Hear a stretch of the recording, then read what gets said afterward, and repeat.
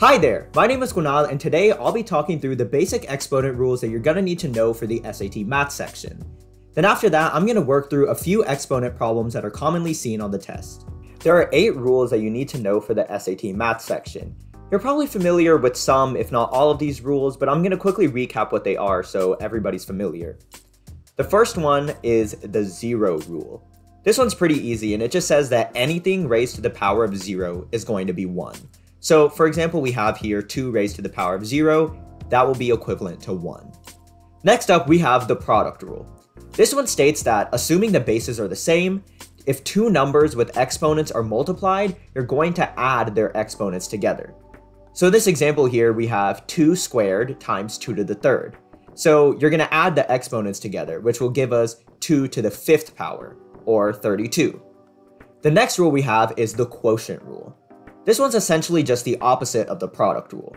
So if you have 2 numbers with the same bases being divided, you're going to subtract their exponents. So in this case, we have 2 to the 3rd power over 2 squared. And 3 minus 2 is 1, so we have 2 to the 1st power, or just 2. Now we have the power of products and the power of quotient rules. These rules just establish that if you have 2 numbers being multiplied or divided, and you raise those numbers to a power, the exponent will be applied to both of those numbers. We're almost done with the rules, I promise. We now have the power of a power rule, which is when you're raising a number to a power twice. In this case, you would multiply the exponents. So if we have 2 squared and we square that again, it's going to be the same as 2 to the 4th, or 16. Now we have the rule with negative powers. And according to this rule, whenever we have a negative power, we're going to take the reciprocal, or 1 over the original number, and then we're going to raise it to the positive power. So for example, if we have 2 raised to the negative 2, we're going to take the reciprocal of 2 first, which is 1/2, and then from there we're going to square the 2, which is going to leave you with 1/4. The final rule we have is the one involving fractional exponents. In these cases, you're going to raise the base to the power of the numerator and then take the root of the denominator. If x is raised to the power of a over b, we would get the b root of x to the a. So a quick example of this is if we have 4 raised to the power of 1/2. That would give us the square root of 4 to the 1st power, which would leave us with 2. Let's move into some example problems here.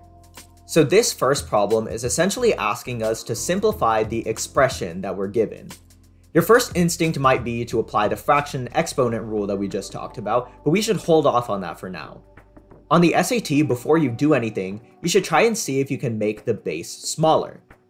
So right now, our expression has a base of 9, which is kind of hard to work with. But you know that 9 is the same thing as 3 squared, so we could substitute that in. So that'll leave us with 3 squared raised to the power of 3 over 4.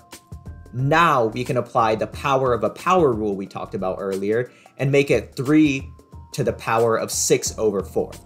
Now we're going to stop for a second, because you should always simplify your fractions. Because on the SAT, answer choices 9 times out of 10 will be given in simplified fractions, so it just makes things easier. So let's quickly pause and change the 6/4 to 3 over 2.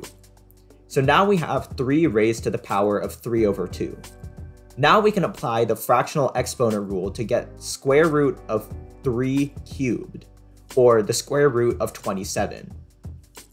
Now it's just a matter of simplifying the radical. You probably learned how to do this in your algebra class, but essentially the goal is to find numbers that are multiples of the square root of 27. In this case, we know that the square root of 9 times the square root of 3 is the square root of 27. And we also know that the square root of 9 is 3.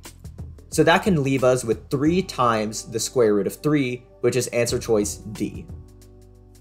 Next up, we have a question that's asking which is equivalent to the following expression. Now in the SAT Math section, when it's asking you which is equivalent, that's pretty much just a telltale sign that you're going to have to simplify. So in this case, we're going to use the exponent rules to simplify the expression. Now the general rule of thumb here, as we did in the last problem, is to see how much you can simplify inside of the parentheses and radicals before you start messing with the exponents that are outside that. So inside of the parentheses, we're going to use the quotient rule. Remember that this rule will only apply to those exponents that have the same base. So we're going to apply the rule separately to the x bases and the ones with the y bases. So based on this rule, we're going to have to subtract the exponents on numbers with the same base, meaning we get x to the 2 minus 1 times y to the 1 minus 3. So the reason we have the 1s here is because when you have just an x or just a y, you by default assume that it's going to be raised to the first power unless otherwise indicated. So now we're left with x times y to the negative 2. Now using the negative exponent rule, we can just make this x over y squared. So now that we've simplified the inside, we can start messing with the outside exponents. So we're going to raise this expression to the power of 4, which is going to leave us with x to the 4th over y to the 8th, which is answer choice A. The last question I wanted to go through in this video is one that makes you apply the exponent rules in a pretty creative way, which makes it an example of a difficult SAT math problem. So in the problem, we have an expression here that says x raised to the a squared over x raised to the b squared is equal to x to the 24th power. We're also given that a plus b is equal to 6. And the question is asking us to find the value of a minus b. So pause the video real quick and see if you can figure out what the question is trying to make you do. I said before, this is an example of a difficult SAT math problem, so don't worry if you can't get it. We're going to work through it together in a second. So what we're going to do here first is see if we can mess around with that original expression and change it into something else. So using the quotient rule, we can achieve x to the a squared minus b squared, and we have that set equal to x to the 24. From here, since we have the same base of x all across the equation, we can cancel out the x's and be left with a squared minus b squared equal to 24. Now, as some of you guys might recognize, this is a difference of squares. This is an algebra concept that essentially states that a squared minus b squared is equal to a plus b times a minus b. Now, the difference of squares is commonly seen in the SAT math section, and when you recognize it, it can save you a lot of time, so it's important to memorize it. So why don't we change our expression now to reflect that? And we know we're on the right track here because the question gives you the value of a plus b. So why don't we just substitute that in here? We have 6 times a minus b is equal to 24, and we're being asked for the value of a minus b. So what times 6 is equal to 24? 4 times 6. So now we know the answer is answer choice B because 6 times 4 is 24. Thanks for watching the video. I hope you learned something new about exponents and are now ready to kill it on the SAT. For more practice problems like the ones in this video and access to a 24/7 online practice tool, check out ACEIT at the link below.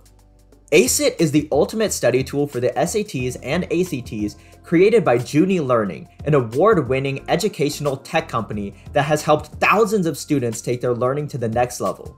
Get a 1-week free trial when you use the link in the description. Until next time, and happy studying!